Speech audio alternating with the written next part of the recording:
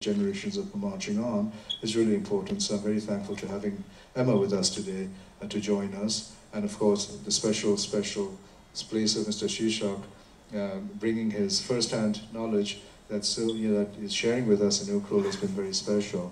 And of course, in the middle of it all, helping us put it all together is Yambum Nimai, who has joined us today. He's the Vice Chairman of the IMASI Foundation.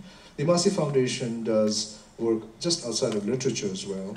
The writer, Binodini Devi, wrote historical books. Two of them were published, a novel as well as a set of memoir essays.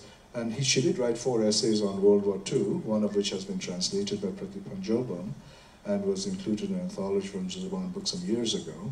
And so we work in any field that my mother was involved in, including film and theater and music and environmental issues and women's issues and internationalism and so on. So we look forward to having you here with us again.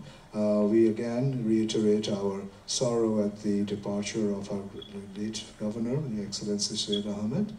But I'm very glad that we're able to join us today for this very special occasion. So I thank everyone, especially our wonderful MC, Dhaneshwari Devi in the back, the voiceless people, and as well as the wonderful volunteers led by Pawan and Jenny. Thank you very much. You've been wonderful. And, thank you, Dhammo. And of course, thank you to MFDC for extending all the hospitality at this auditorium.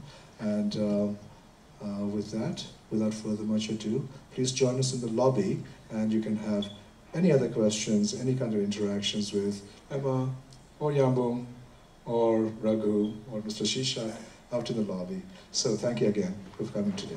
Good night.